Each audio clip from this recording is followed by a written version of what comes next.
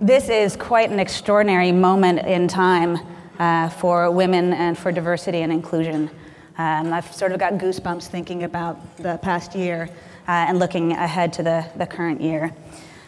This began with 4 of us in that talking circle comparing notes about what it's like to build a career as women and executives in venture capital and trying to be strong and achieving women in what felt very much like a man's world. And here we are with an RSVP list of 130 off of a list of invited over 240 coming together in sisterhood, wanting to really celebrate and support each other's achievements to maximal potential in this incredible industry that we're in, where we're taking our energies, our talents, our education, our skills, leaving often friends, family behind in order to advocate for hope, health, well-being for others. And we're privileged to do that as a career, and ever more privileged to do that as women in venture capital in the healthcare industry, and to have so many more in our ranks. This is a very inclusive gathering. We want the pipeline to reflect associate all the way to managing general partner in funds, because it truly is a sisterhood. And it's a collective to support each other and really transforming the industry for the collective good. So thank you, and cheers to all of you. I'd like to think that we in healthcare also have a bit of a leg up on our compatriots in the tech industry and how we come together to innovate and to support, and that we bring a bit more inclusiveness and maturity and long-term perspective to this business. And I think we do it better. I hope we keep doing it better and better and celebrate each other. You are hosted tonight by my sisterhood at Canaan, Wendy, Julie, Janet. Colleen, who just had her first child, is not with us in person, but very much in spirit. But you're also, it's not just, this kind of a thing takes a village, and getting all of you here takes more than just us. We also have the women of AbbVie Ventures, Takeda Ventures, and Gemini Advisor, so hats off to you. And then as we moved from the ranks of our small 4-some to 7-some to 10 to a dozen to 2 dozen, we outgrew every large restaurant private room in San Francisco. And so we were faced with a choice. Do we cut the ranks back to some sort of subset of this group, maybe only biopharma or digital health or some such? Or do we turn to the community, see, can we dip into some pockets and get sponsorship for this dinner and get an extraordinary event space like this? So I want to acknowledge, Brenda from Chode has been with us as a sponsor from the very beginning. So hats off to strong support. But this year we're also underwritten by ICR, by Goldman Sachs, by Russell Reynolds. The fabulous wine you're drinking is from SVB, and Clearview. So we have a lot to appreciate. I also want to mention 2 more important details. We're accompanied tonight with my best friend forever, Bree Sanchez, who has this extraordinary talent for capturing ideas and conversation graphically to let the right and left-brained community be both included in an event like this. So she is scribing today a conversation that we're about to have, and has also created a board which will be out in the lobby shortly, asking you each to make a very concrete pledge in support of each other, because all of this momentum and talk and this drumbeat will only transform this industry if we make concrete action. So I'd like to ask you to take a pledge and join in signing the pledge to do at least one thing this year in 2018 to help elevate a fellow woman into the C-suite or onto a board of directors, because until we're 50-50 in those hallowed rooms, the world's not going to change.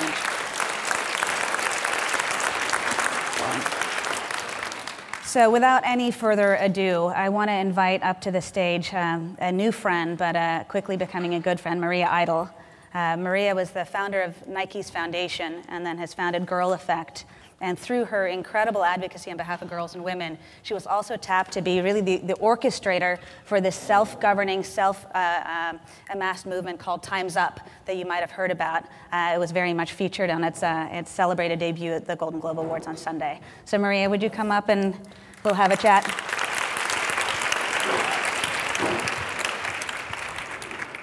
But I want to begin with, Maria, who are you? What's with starting the Nike Foundation Initiative and Girl Effect? Will you tell us just a little bit about your inspiration and your work there? So funny when you say, who are you? It's like the first thing that came to my mind. What are you doing here? Strong, badass woman. like all of you.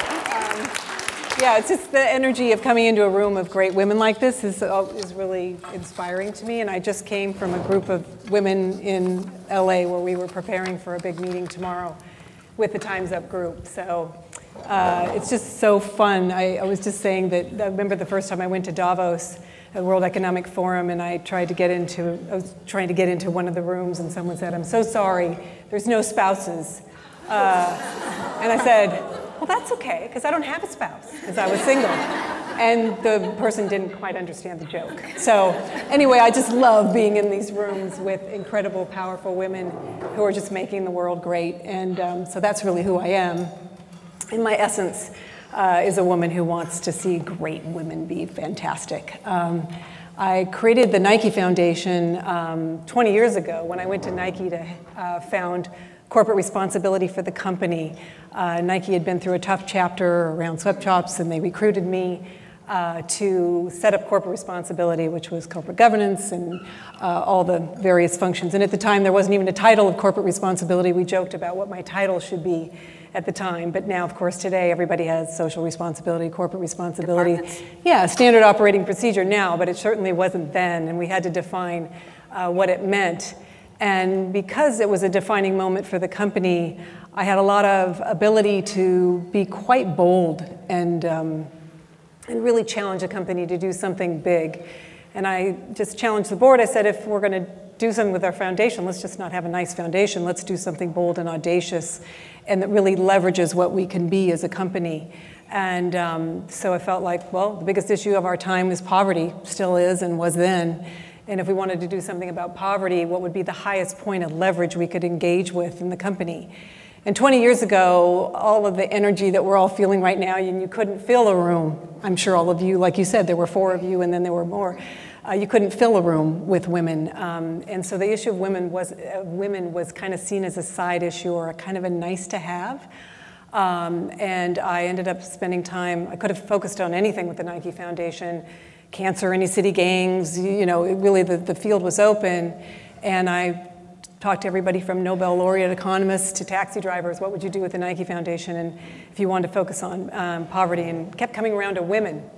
But then the biggest insight was that before they're women, they're girls. And if you catch her at adolescence, before she's HIV positive, pregnant, married, burdened with every aspect of poverty that impedes her from succeeding, you could hit the highest pivot.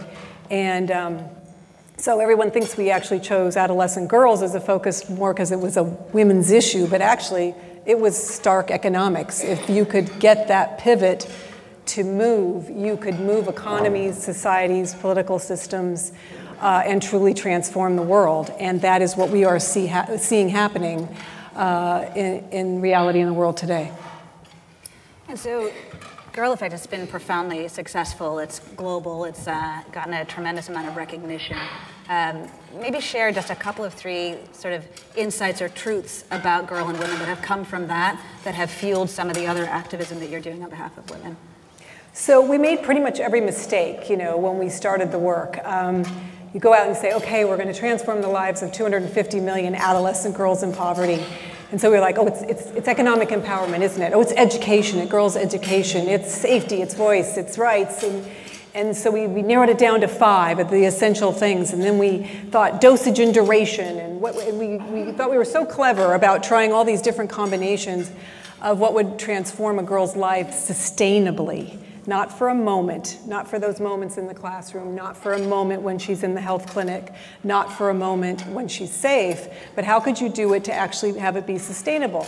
And we kept failing, and it was so frustrating because it seemed so illogical if we did that. And I was in a fishing village in Kenya on a lake that was being overfished, and girls had to trade their body for sex to feed the family.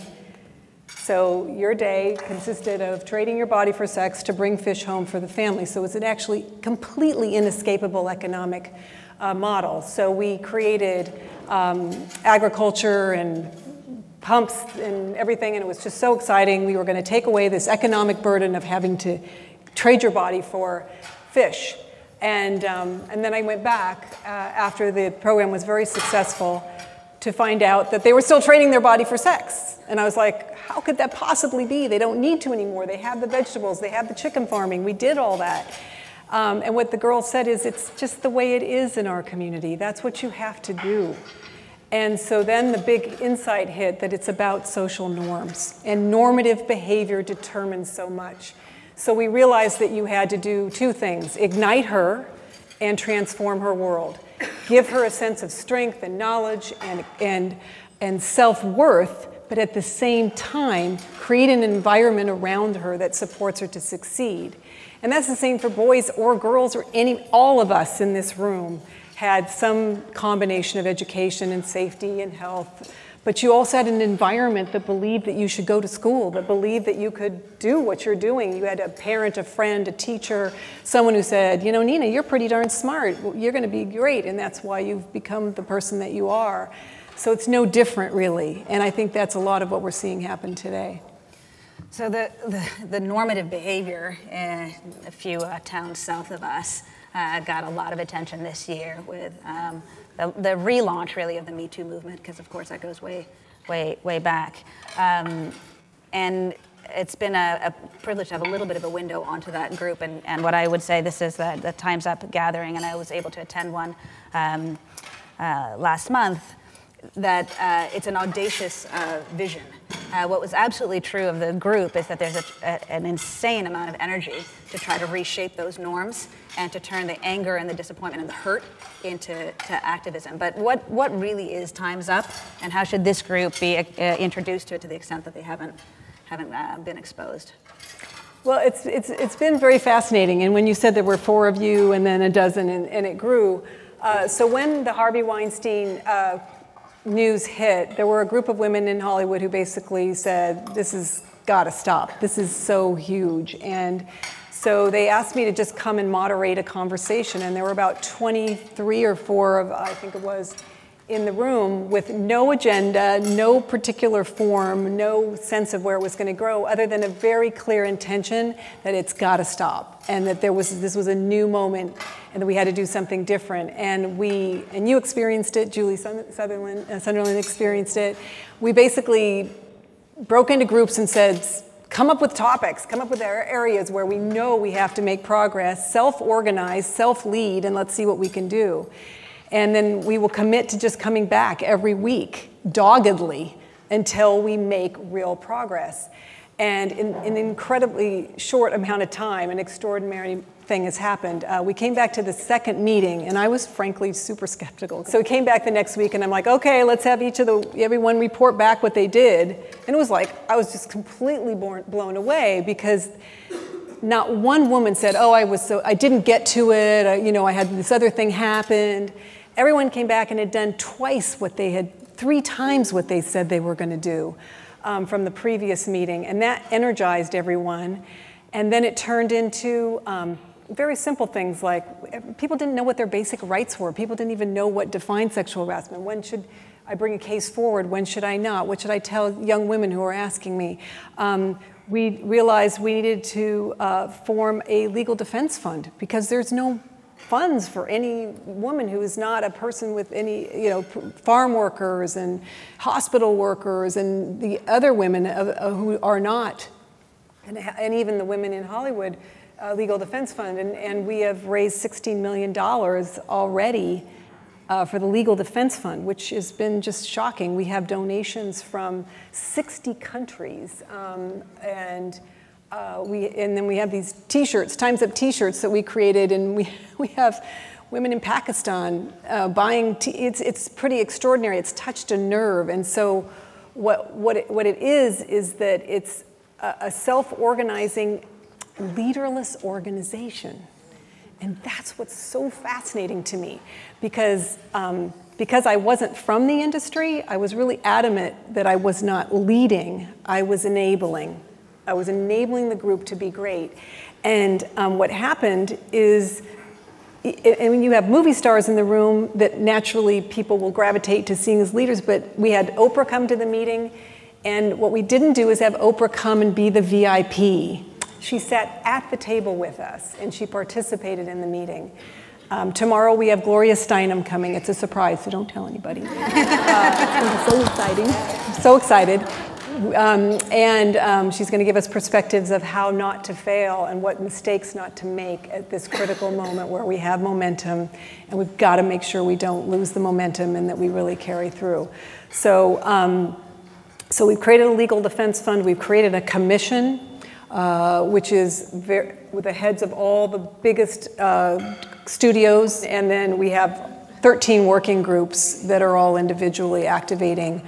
So now it's just sort of exploded beyond our dreams, actually. Well, what's remarkable is, I mean, one could cynically say, okay, 60, 75 A-list Hollywood actresses who are speaking up about this issue, and very cynically say, you know, you don't have pay parity, but your contract for your leading role is still one that doesn't emanate a lot of sympathy. But to have them stand up and address this group and say, you tell us what to do. We appreciate that we have voice and we have influence and reach, but make us, I think literally the term used is make us your soldiers, although ironic that it's war metaphors in the battle. But that was one of the signs, as well as the tremendous momentum of the Legal Defense Fund and the inclusive effort to involve other industries, that's given me some hope that this is not just that moment that then will fade. But what would you say to this group as invitations to either get involved or to have confidence that this is going to be momentum and a sustained and not a flash in the pan in response to... Yeah, I'm very worried. You know, the news cycles get all excited and then the thing passes. And so this moment is really important. And one thing that does concern me is that if I could transport you to the meeting of the women that will happen tomorrow, they're all on fire, and there is a collective energy that's happening that's giving people strength to do things. And I don't know that that's happening in Silicon Valley. I don't know that's happening in the VC community. I don't know that that's happening across the financial industry. And so I think my hope is that there's an emboldening that occurs because women don't want to come forward, and it is difficult. And we've even had the issue where women who have come forward are kind of wishing they could go back, you know, because it's like, oh my God, why did I do that? And there's a fundamental fear that women have that if you come forward and stand in your strength in this, that it will hurt your career. And I'm sure that for those of you who mentor young women, I'm just completely overwhelmed at this moment with young women coming to me saying, you know, our head of HR was the guy who's actually the problem. So then we took it to the VP of HR, but then he got moved to another department and promoted, you know, and that's happening today. And then there's also survivor guilt.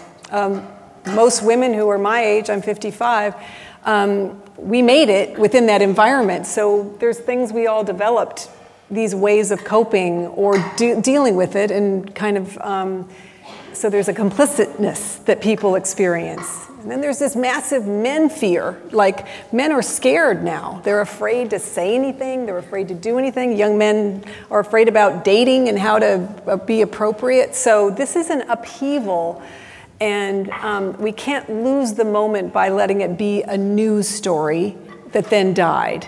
And so one of the things we talked about today in our meeting is we have to make sure momentum comes from other industries too. So it doesn't look like this is just some entertainment industry problem that's going to either get cleaned up or not. It is pervasive, and it is nuanced. And that's what makes it difficult. There are many things that are blatant and obvious, but then there's so much nuance here, and that's where people get lost, and that's where people get scared. So the momentum is key to come from other industries, and then also to take energy from what we're doing. And so everything from Time's Up will be being shared, so that yes, you can have a working group on pipeline, just like the pledge to help do one thing to help other women get onto boards or into the C-suite. It's extraordinary. If everyone in this room really does do it, it's shocking what it does. So I think that's what's really key, is the individual activism of each of you is what will make the difference. What made Time's Up powerful in the last 48, you know, as we kind of came out was because there was not one person in the group who did not activate. Yeah. That was something. How many people actually saw the Golden Globes or some replay of them? Yeah. One of the things that really struck me in watching it was as individuals were going up to speak or accept a prize, and you knew that they were going to give a talk that was in some way speaking to this, the sense of support, the intense emotional support that was really cheering her on, it was especially her on, was really powerful to me. And in a lot of ways, I feel like that's something that can be infectious, is that sense of just have each other's back and support. And it feels like that's something that's not just in that Golden Globe party, but in that whole working group of some 200-300 women now. Yeah, it's really interesting to go back to the work in poverty that we do with girls in poverty. It's so similar to what happens, that when girls succeed, actually, it's when often a man champions the girl, the brother, the father, the uncle. And so there's the need for that support, but absolutely critical is they have to have a sense of a collective force. When they know that a friend, a girl, if they just have one friend or a group, then they will succeed far more. That's another part of the learnings that you asked me about in the beginning. The other thing we learned was this social norm, but then we also learned the collective power of women. And it's one of the things that Gloria Steinem has emphasized as we've had private conversations with her to get advice, is that women do not use their collective power. And the power in this room is extraordinary, and I bet you haven't tapped into it. Each of you is doing your work. Each of you have friends, and you support each other, I bet. But if you actually thought, what could the collective power of this room do? I bet it's pretty awe-inspiring. What a beautiful note to end on.